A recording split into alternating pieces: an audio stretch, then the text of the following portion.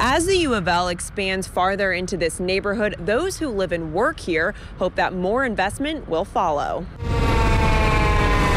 It's a very drug-riddled area. There's also a lot of abandoned buildings where a lot of homeless people use as shelters, and it's just an area that could use some help.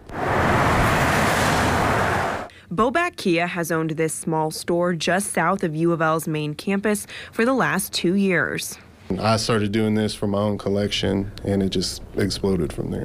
Kia's store is a rare sight in this neighborhood where for-lease signs pepper every block. The only way an area is going to get better is if better groups come along and try to help make it better. This area between the U of L and Churchill Downs is a state-designated opportunity zone, which means people can get a tax incentive if they invest in the community long-term.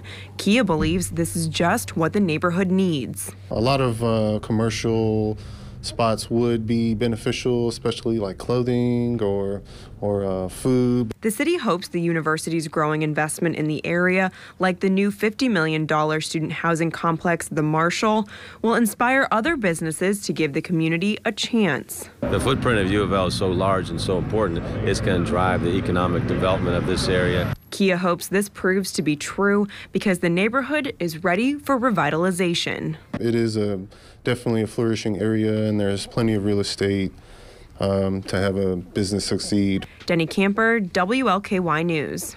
The Marshall will be 10 stories tall and house more than 500 students.